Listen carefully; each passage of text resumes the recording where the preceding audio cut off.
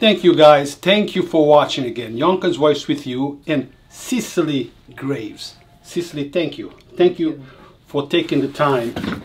And today we have a very interesting subject. Very. Okay? It is interesting because I strongly feel that actions, not words, is what matter. Exactly. And our subject today is God. Who is God? I have no idea. Okay.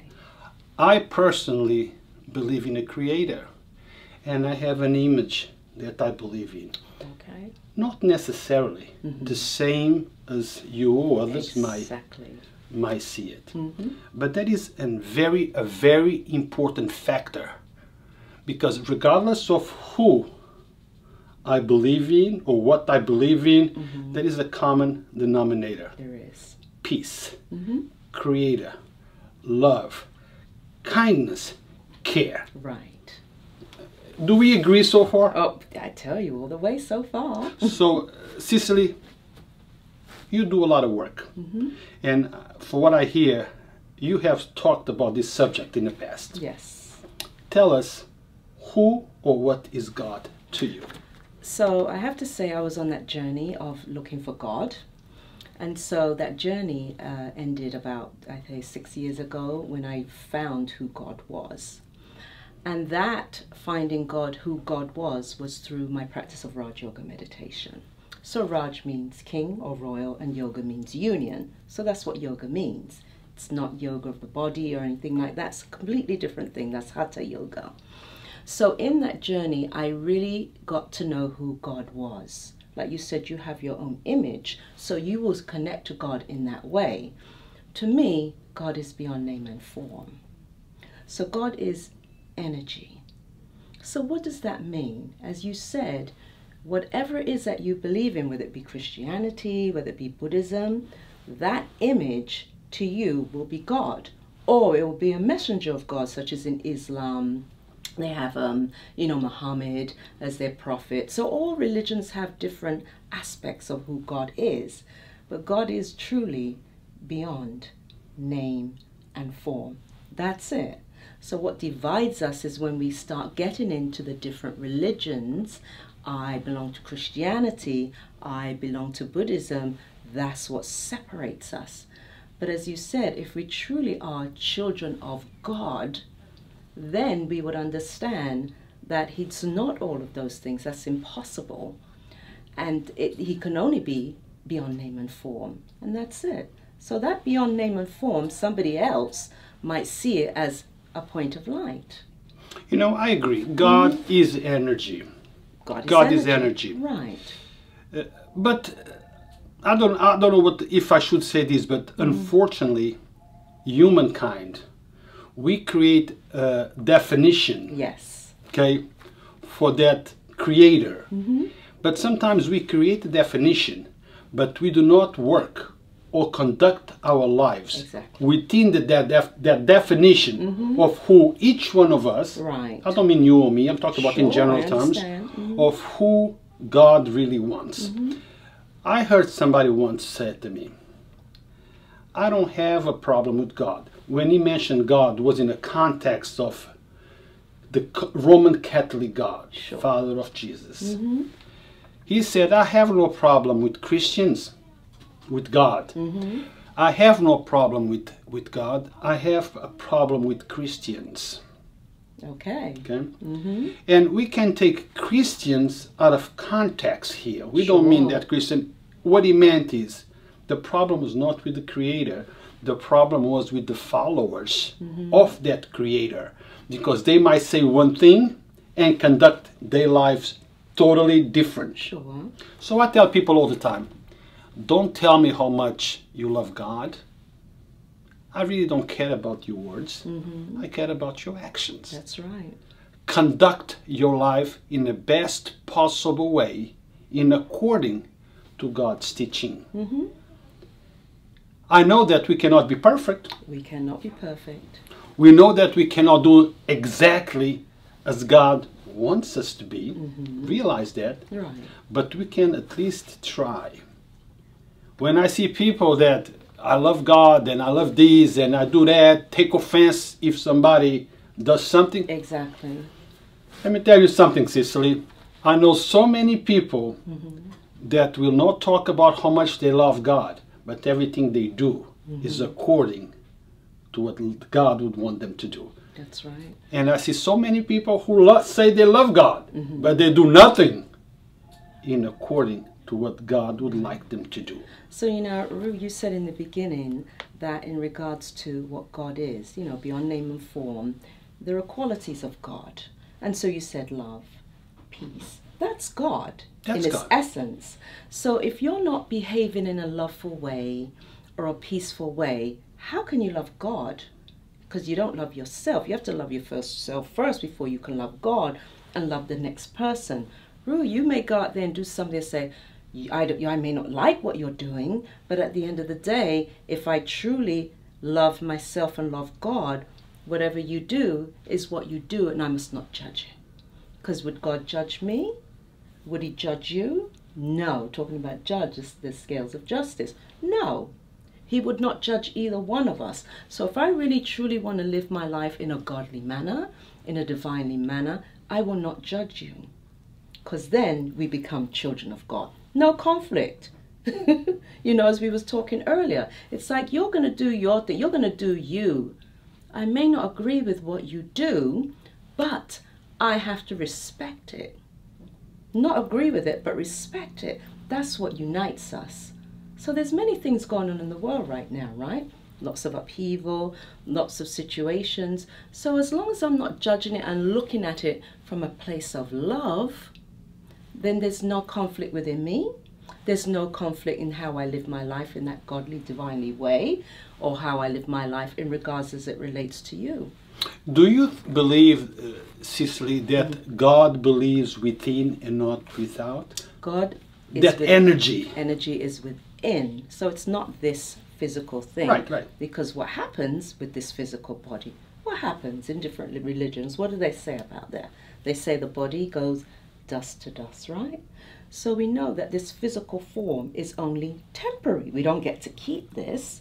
And so we spoke about this. I believe in rebirth. So do I. I believe in reincarnation.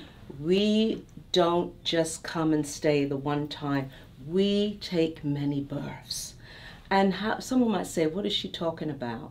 What do you mean many births? So I would have had to have an experience, right? So I've had an experience of a previous birth. They're documented, scientific experiments, and children who have experienced and others who have experienced that other birth. And so whatever part we have to play here, we have to respect that part and understand it. But I don't have to agree with it. But I won't curse you. Right. You know, Cicely, where I come from, we strongly believe in reincarnation. Lovely. And the purpose of reincarnation, according to us, is that your soul comes into your body. That's right. For purification, to purify. That's right, absolutely. And you will reincarnate as many times as necessary until your soul reaches that purity or energy that you no longer need to come back. Exactly. I have an experience. This is something that I remember of myself since I remember myself. Right.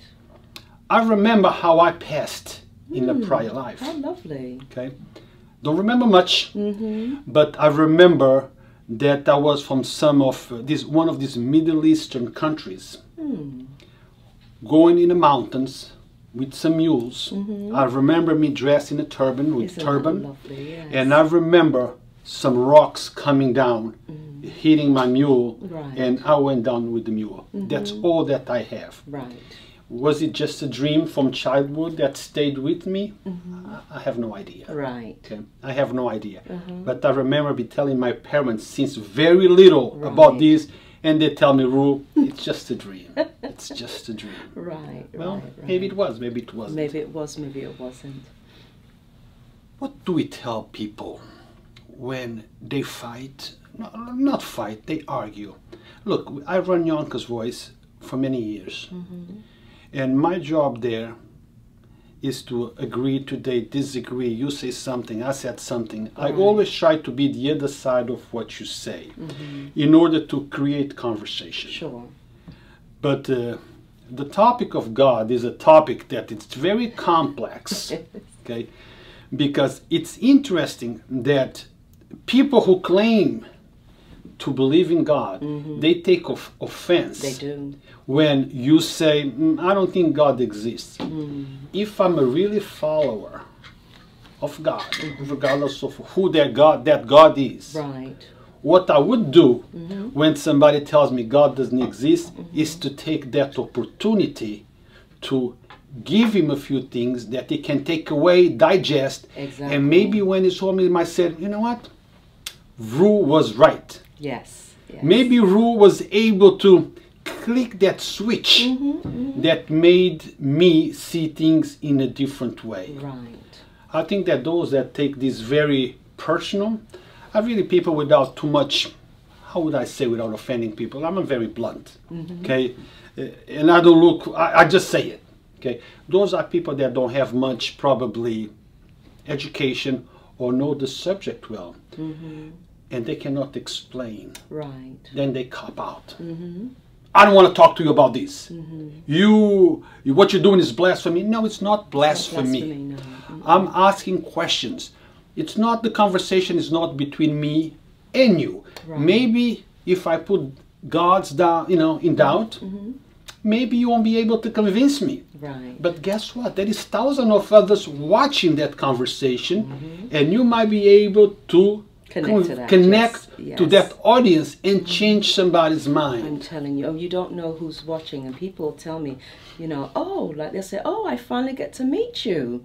Everything you say is positive, and I love what you have to say. And I'm like, wow, they may not say anything on Facebook, but it makes them think. So I agree with you. It's good to put those nuggets out there for a person to really begin to sit with that information so that they can delve into it themselves and really come to that conclusion of what God is, what a situation is. So I like that you do that, Rue, because it's important to wake up the intellect, because the intellect has been sleeping for a long, long time. So it's now time for the intellect to wake up and see the truth is in front of us. Exactly. And the Creator, He created us. He gave us a brain, didn't He? That's right. He didn't, if He wanted us not to question anything, He would made us in a particular mindset. This is it. Right. But He gave you a mind to be inquisitive. That's right. About the things that are around you. Ask questions. That's right. Okay? Understand. Asking a question is not working against God. Okay? It's just trying to understand certain things or trying to make others understand certain things by the way you ask. Because what I want to say to you, Rue, is that I've had Christians come to me and say, when I share about what my practice is, they say, I don't want to hear that because I don't even believe in Christianity. But and those are Christians. And they go into church every day. You see, every Sunday they're in church. But they do not understand Christianity. They don't understand the whole aspect of the Christ soul and the Christ soul role, because some will say Christ is God. But then another Christian will say, Christ is just the messenger. So there's that conflict. So how can there be a deep and true understanding if there's that conflict going on? So who is the Christ soul? What is his role when it relates to God? We know it says he is a child of God. So are you, and so am I. It's plain and simple. He's not God. So I guess my friend was right in a way. He doesn't have a problem with Christianity. He has a problem with the hypocrisy of the Christians. Right. Because, of course, we not talk about all, we talk about, in general terms, some. In general terms. We're not saying all Christians are these or all Not Christians at all, are that. not That's at not all. what we mean. Not to judge, but just I'm saying based on what I've heard and conversations that I've heard, that's how I'm sharing. I'm not saying that all Christians believe that, but you get these conflicting stories. And it's like, but really, are you understanding? And that's where the intellect becomes lazy, Rue, in regards to what one wants to really believing. They go to sleep. The brain goes to sleep. The intellect goes to sleep. So it's time to wake up the intellect and really see what's in front of us. Key word. Time to wake up the intellect. Time to ask questions. It's okay. Fanatism, it's not okay. Don't be a fanatic of what you believe. Right. And with that, we're going to take a short break.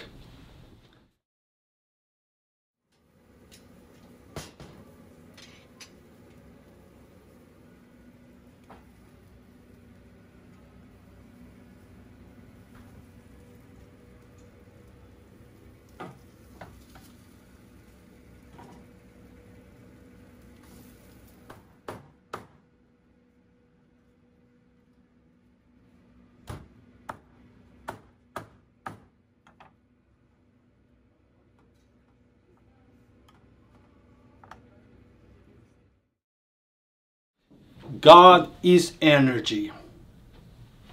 God is everything. We are energy. That's right. We are responsible for the things that are happening one way or the other. One way or the other, we are responsible. Maybe we don't understand what's going on. Exactly. What have we done? What has that child done to deserve this? Well, that child, according to me and my beliefs, that child is a reincarnation of a prior life. Right. We don't know what that life or that spirit did in a prior life. Exactly. We have no idea. Maybe that child that just died only needed a few minutes of a human life to purify his soul. He did his thing, and he said, goodbye, I will see you in the energy world up there. How beautiful. Yeah. I wouldn't have said it any better myself. Exactly. And so it may get some people upset about that, but it's okay. And as we were talking, it doesn't matter whatever someone says or believe in, I will never be upset with them because it's energy. So if my thoughts and my words and my deeds are upset and angry, all it does is it acts like a boomerang. It comes back to me. So my consciousness shows me I'm not supposed to do that. So even if you do something wrong or anybody does anything horrific, I can't curse them. Because there is that thing called karma. And those souls that you talk about that reincarnate and come back, they have to face whatever karma they've done through those previous births. So even though it's hard, like you said, that child may come and just live for a few moments and have to leave. But it's based on the individual karma. It's not a terrible thing. They get to live that life again. The soul is eternal and immortal like our Father, that divine being, that supreme being. So we're identical. So when people say, oh, in the image of God, that's the true image of God, energy, whether it be a point of light, but not a physical form. God cannot be a physical form because he doesn't take birth like us. He takes a special birth, not even a birth, a reincarnation. So it's impossible to put a figure, a physical figure to God. God is there. Right. How does he look like? Have no idea. Like you said in the beginning, it's based on your interpretation of what God is. You'll see that image.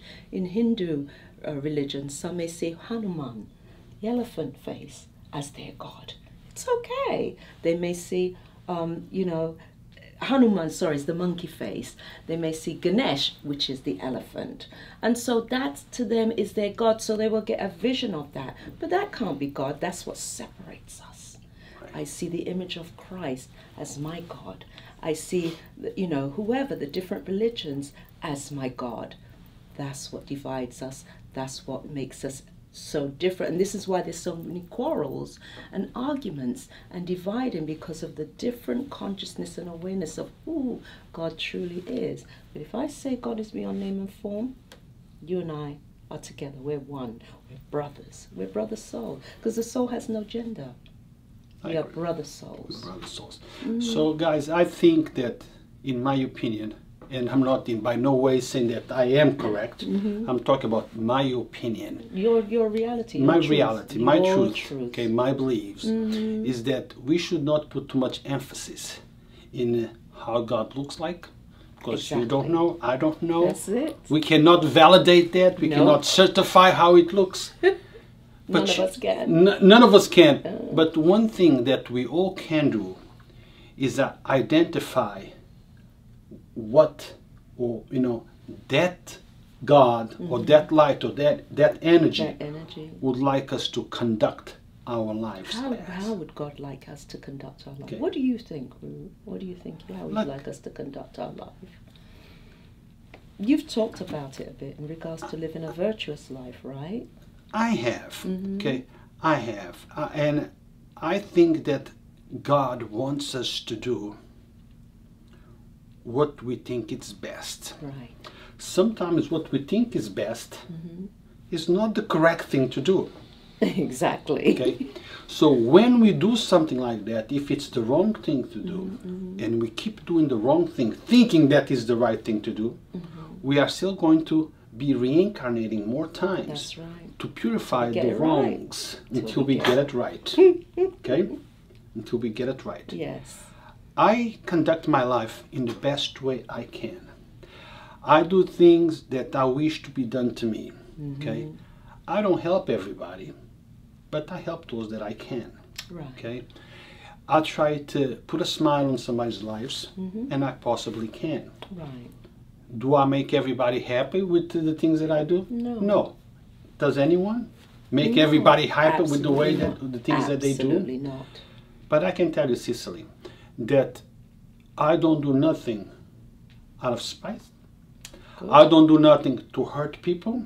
Okay, if I do something that might hurt you, it was not your intention. It's the intention. I didn't intend to hurt you. That's important. The intention. It was not with the intention of hurting you. Right. Okay. Sometimes we do things due to karma, energy. I don't know. I don't have the explanation. But it does not come out as we intended to come out. Sometimes things happen. Exactly. And so the intent is always the thing that will set you free from anything. Like you said, you may do something and someone may get upset by it, but as long as your intention was to not upset that person, then you're free and clear. Yeah. It's the intention. I'll give you a good example. The reason why you and I are sitting here talking in front of this camera today was because of a topic that I posted on a Yonkers Voice Central about Puerto Rico. Right. What did the people of Puerto Rico do to deserve this from God? Right. A handful of people did not like my topic and they took it very offensive. That's okay. But the majority of people understood. That's good. Because of that topic, we sent a team of people that worked with us and us with them. They went to Puerto Rico. Right. We got 12 doctors that offer to do surgery at no charge at the military hospital in Puerto Rico. Very good. We got money for the people of Puerto Rico. We are going back on the 24th to Puerto Rico to continue helping the people of Puerto Rico. Excellent. So even though 5 people, 5 or 6 or whatever, who took very offensive my few words, those that have not done much, but those that put the question on their mind about God have done a lot. Okay. Not necessarily me, but Alberto Velasquez, who was there, boots on the ground, helping, talking to doctors, has done wonderful things. Excellent. Actions count, not words. That's right. Okay? At the end of the day, when we meet that Creator, He's not going to judge us by how many times we said we loved Him. That's right.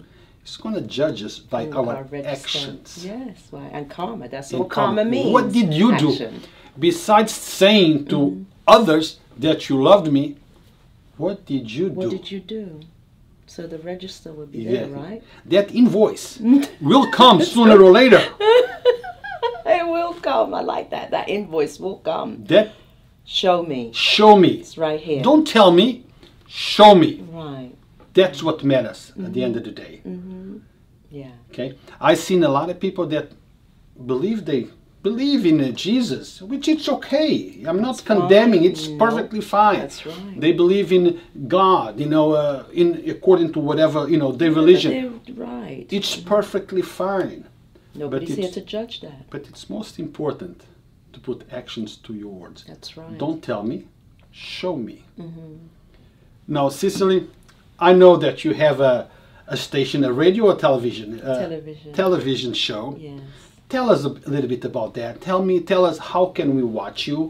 Where are you? You're a social platform. Tell us a little bit about your mission statement. Right. So the name of the show is Give and Take: The Virtues in Life.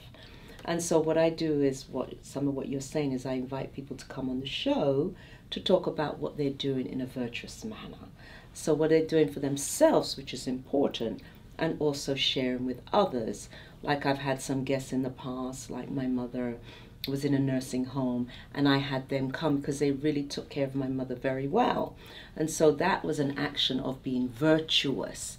So while she was there, they gave her happiness, they made her feel peaceful, and all those things. So anyone that's doing as such as what you're doing in regards to going to Puerto Rico and doing things, and basically doing things that are virtuous, things that God's energy, God's love, God's peace, those are the things that I have people come on and talk about. So it shows on, it's LMC TV, so it shows on Verizon and all that, Westchester wide. And also I put it on all of social media. It's called Give and Take: The Virtues in Life. Give and Take: The Virtues of Life, right? Yeah, virtues in life. In life. Give and Take: The Virtues in Life. And I also have a business called Regard for Virtues. And I do coaching. So life coaching, development, all those kinds of things. I do lectures, classes, teaching.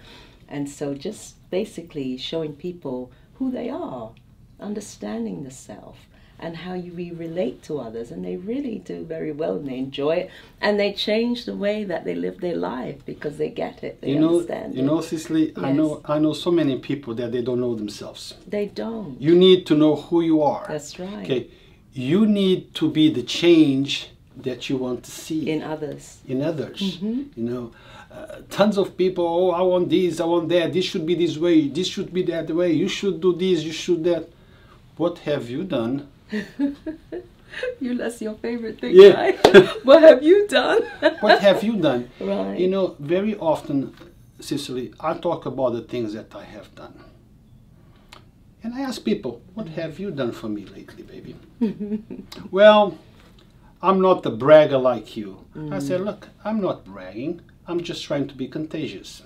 I like that, because sometimes I feel that, like, people think, like, why is she saying this and all that? No, you just want it to be contagious. Exactly. It's not bragging. I'm not bragging. Right. I'm trying to be contagious. I'm trying to talk to other people. Because if Cicely and I work together and we go out there, for the sake of a better term, we go out there and we help the homeless. Right. Or we go there and visit people in jail that don't have a person, or sick people in the hospital, and we're able to visit, let's say, 10 people on a weekend.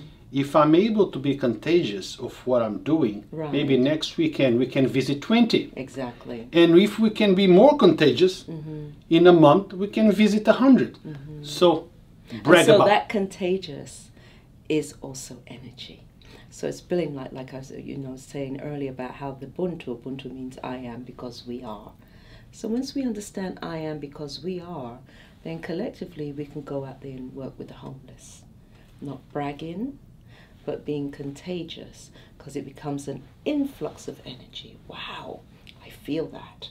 What he's doing, what she's doing, I want to do too. Exactly. So it's not bragging.